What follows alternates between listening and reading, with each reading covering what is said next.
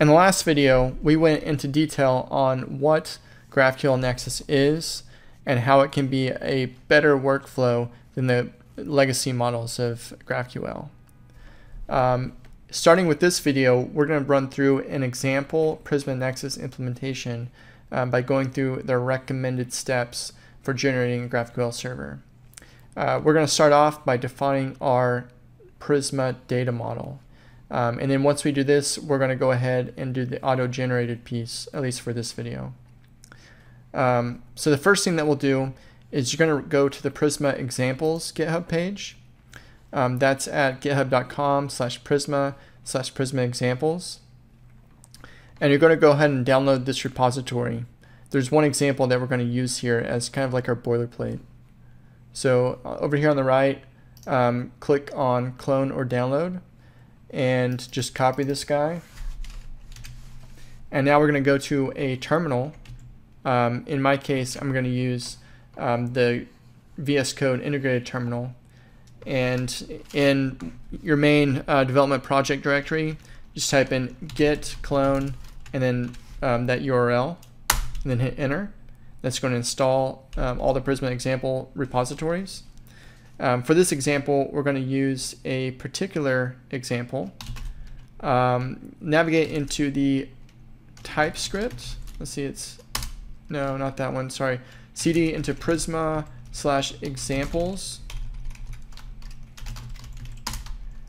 And then you should navigate into TypeScript. And then navigate to GraphQL Apollo Server. Once you get in there, let's go ahead and install the dependencies. So just everything is already defined in package.json. And let me go ahead and open it up in VS Code so we can get a better illustration. So in VS Code, assuming that you're using this, go to File, Add Folder to Workspace, and then just find this GraphQL Apollo Server in your browse.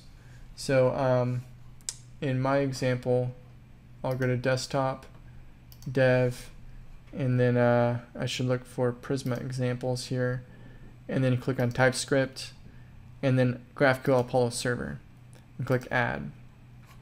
And it's going to add the directory structure here. So if we open up package.json, we can see the dependencies here with Apollo Server, GraphQL, Nexus, Nexus Prisma, and the Prisma client library. And then we've got some nice types here too, which is really, really helpful in developing with GraphQL Nexus. So we're just going to leave this boilerplate as is. In our back in our console, we are going to do a few things.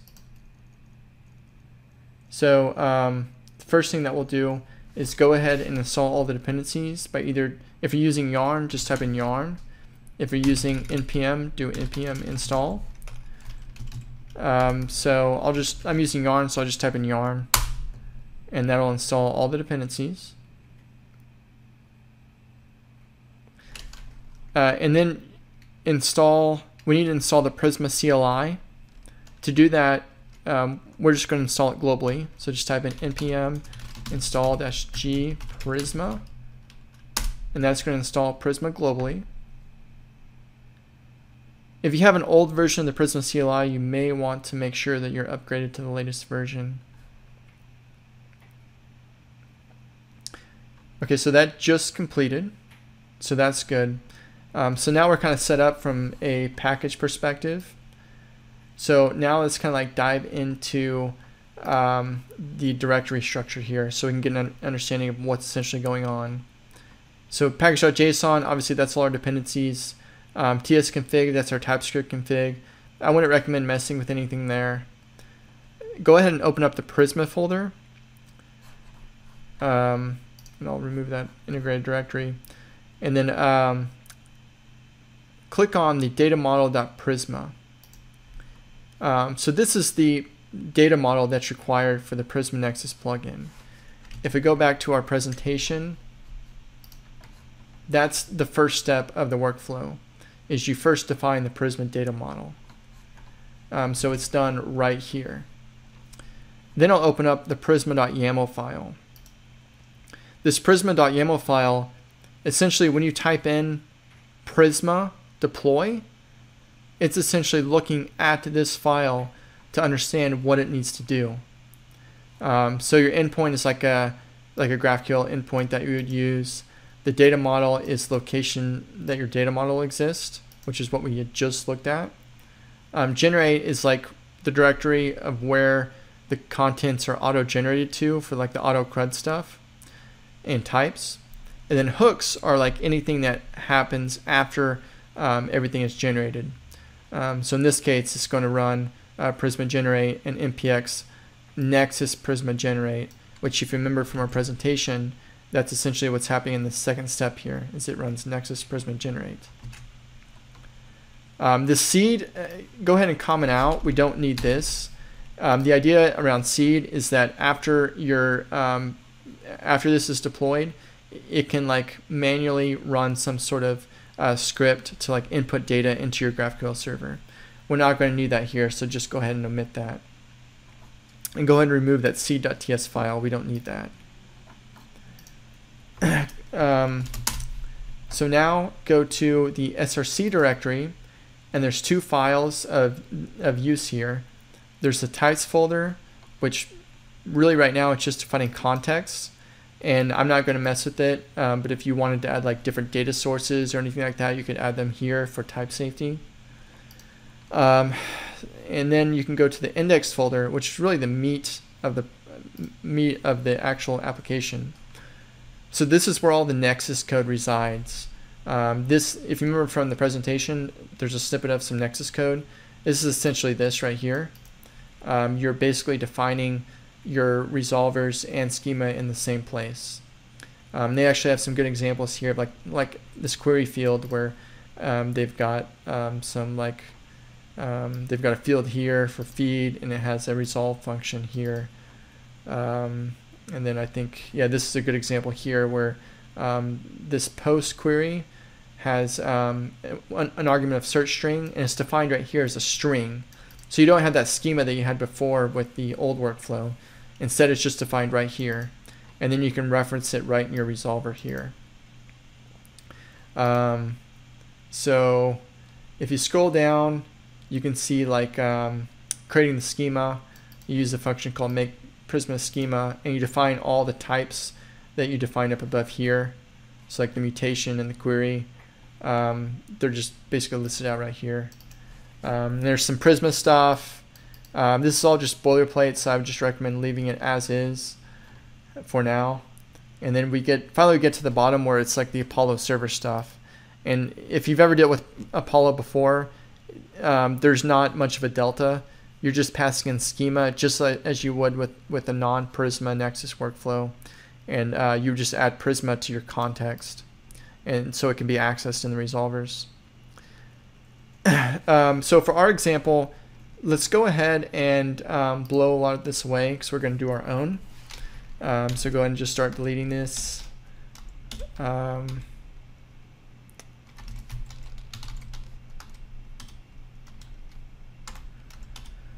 Just blow all this away. Okay. So now we've got a boilerplate index.ts file. Go ahead and save that. Now go back up to the data model.prisma file. And we're going to essentially define our own data model. So go ahead and blow this away. What we're going to do for this example is we're going to do like an employee and employer model, where an employer can have multiple employees, and then an employee can have a single employer. So it has a sort of one-to-many relationship. I feel like it's simple enough to illustrate a lot of functionality within this example. So you define a type here by just typing in type and then the name. So this is going to be type employee. We're going to open this up, and it's going to have the de facto ID variable, and it's going to be of GraphQL type ID, all uppercase, and we're going to make this a required field by putting an exclamation point here. Then we're going to use a primitive called @ID, and it just tells Prisma and GraphQL that this is indeed an ID. Prisma is also able to auto-generate the ID if you don't, using this primitive, if you don't pass it in. Next, we're just going to name a few properties. I'm going to do name of type string, and I'm going to make this required. And then I'll do the same thing with email. And then that's also going to be required. Then I'm going to do a photo URL, and I'm going to make this of type string, but I'm not going to make it required. Then I'm going to do two other things. There's a nice thing that Prisma has with this created at field.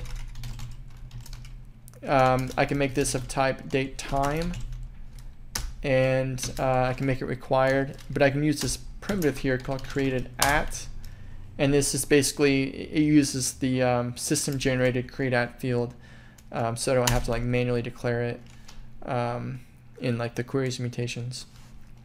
Same thing with updated at. We're going to use the updated at primitive. And I'm going to do one more thing called status, or two more things, I should say. One more called status. It's going to be of type boolean, and I'm going to use a default primitive, and I'm going to say default primitive parentheses value is true. So what this is that if I don't define a status in like a new employee, it'll default to a true value. If you don't specify this, it'll just do null. So I think true is a better alternative for this case. Next, I'm going to do the type employer, and I'm going to open that up. It's going to have a type of ID, just like the other one above, and it's going to be required with the ID primitive. And then this is going to be, I'm going to have a name, type string. I'm going to make this required. Same thing with the email.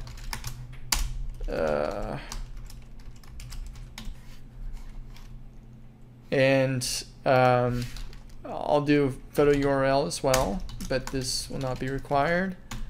And I'm going to do the created at and updated at as well. So I'm just going to copy that down here. And I won't have a status for this one. So now I want to link these two together. So you do that by just, in one type. This is going to be one employee to one, or an employee to one employer. So you just type in employer, and properties I do lowercase, but types I do uppercase. So this is just going to be uppercase employer. And then on the employer side, it's going to be one employer to many employees. So the way that you do that is you do lowercase employee property, and then I'll do an array of employee. I'm actually going to make this employee plural, just to help be a little bit more declarative in that one and many approach. So I can go ahead and save that. And now that the schema is defined, I'm ready to deploy this. So I'm going to open up my integrated terminal, and I'm going to run. First of all, make sure you're in the right directory, your base directory, and type in Prisma Deploy. And this is going to give me a prompt, and it's going to give me several options. For this example, I'm going to do the demo server in the MySQL database, and hit enter. And this should run. Oh, it asks you for what region, and I'm just going to do the US region. And name, I'll use like MacBoy Digital example, but you can name it whatever you want. And I just use the default for name of your stage. And now it's going to go ahead and execute.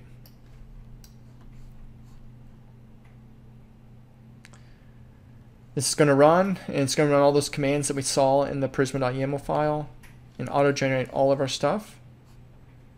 And now it says that this is generated, so it should be ready to go. Let me just take a look at this prisma.yaml file, and you can see here that the URL endpoint is now defined here. So this is really handy. So anytime you want to update your data model, you just come into here and you update it.